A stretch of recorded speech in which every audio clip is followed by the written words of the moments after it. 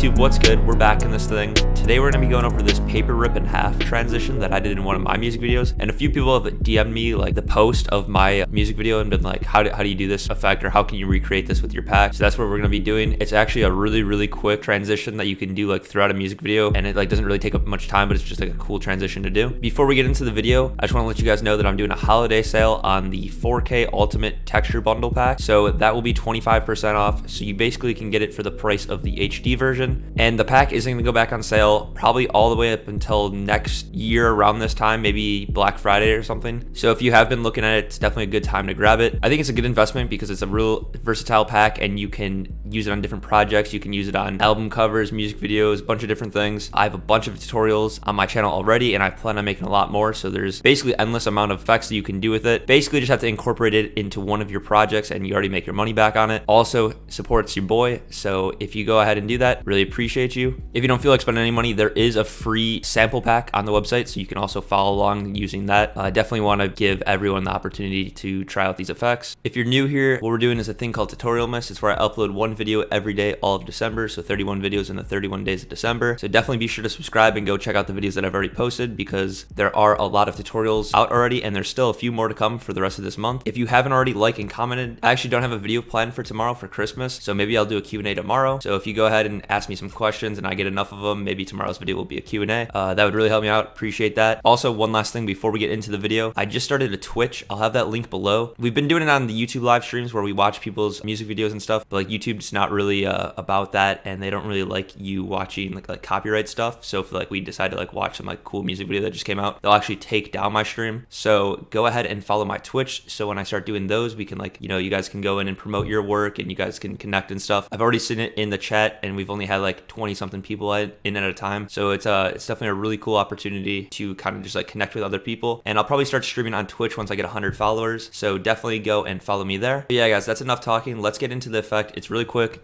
and it's a cool effect.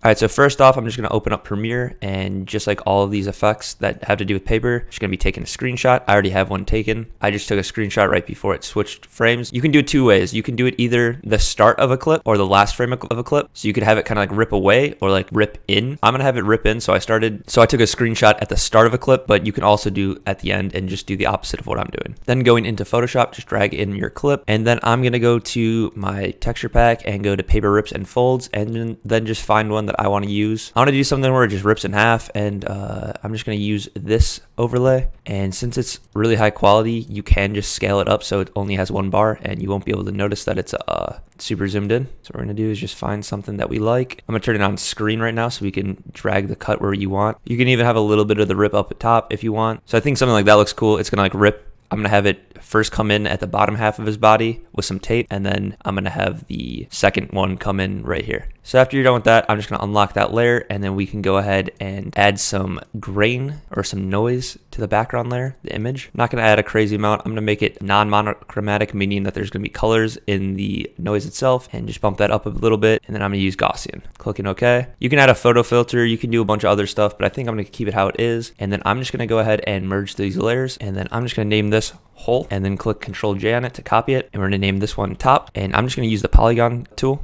I'm just going to go through right where the rip is. You don't have to be too precise, but it does help. It's only like a 2-frame transition, so it's pretty simple to do. It's probably going to be one of my quicker tutorials. And then I'm just going to click Control J on that, and what's that's going to do, make a new layer, and that new layer is only going to have the top section. And then you can control click on the image here, and that's going to have a highlight of the selection or of everything in the image. And then I'm going to go on that top layer. It's actually not our top layer, and we're going to click delete. We're going to turn it on and then click delete. Actually, you have to make sure it's on. And then we're going to rename this one bot, and we'll rename this one top. And just like that, we have basically the whole effect on. I'm just going to turn on all these layers and then file, save it as a PSD. You don't even have to save it as individual layers because you can open up a Photoshop file in Premiere. So we're going to name this rip transition 1 or something, because if you're doing multiple throughout, you could just number them. And then going back into Premiere, you can just import that whole PSD, click open, and it's going to ask you to merge all layers. I'm going to click individual layers. That way you have the 3 separate layers. And then going into there, we can go and drag each one in individually. And I have it set up already, so it's 1 frame at a time when you drag it in, but yours might be longer, so I'm just going to make them each 1 frame. You don't even have to drag in the whole one, I guess, because you can just have the top and bottom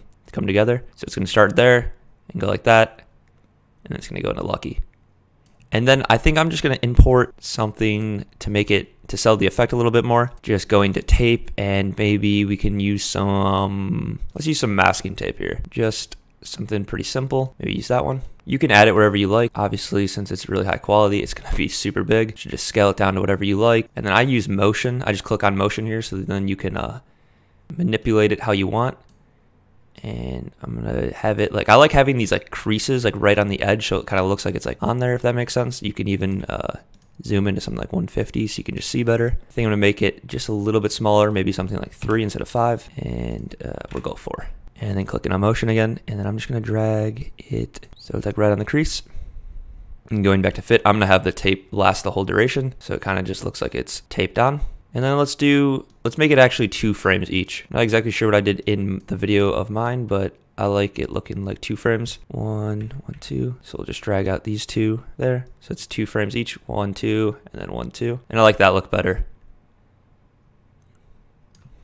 And like I said, it's a really, really simple transition, but I think it's a cool transition that you can do throughout your music video. Doesn't take much time, and it's just like, it just adds that extra element. Obviously, you can spend more time if you want, and you could like use like the Kyle brushes that I always recommend and rough up the edges. But I don't even think it's necessary since it's for 2 frames and the edges already kind of look roughed up. You can't really tell that it's a straight line. If you went and like dissected the video, maybe you could, but for those 2 frames, like you can barely even tell, and it just adds a little extra element to it. Like I said, you could do the last frame of a clip. So if you wanted here, you could have it like start this frame or something, and then you could have it rip away. So like you get the bottom part rip away, and it would show the video, and the video would be moving, and then go 2 frames and then rip away the second one. But it's whatever you want to do. Like I said, really quick tutorial. Just wanted to get you guys another effect out on the channel. It is Christmas Eve, so I'm trying to go spend some time with my family. That being said, that's pretty much it for the effects. If you want to go ahead and grab my pack, it is actually going to be 25% off. I'm probably going to have just a holiday sale, so all the way up until the new year. It's going to be 25% off the 4K Ultimate pack, and that pack only. So if you did miss out on the initial sale, this would be a good time to grab it. Like I said, it will not go back on sale until probably this time next year. If you made it all the way to the end, I really appreciate you. Thank you very much. Definitely go ahead and ask me a question for my Q&A that I'm going to be doing sometime before the end of the year. Follow me on Twitch so you guys can connect and kind of just show your work. But yeah, guys, that's pretty much it for the video.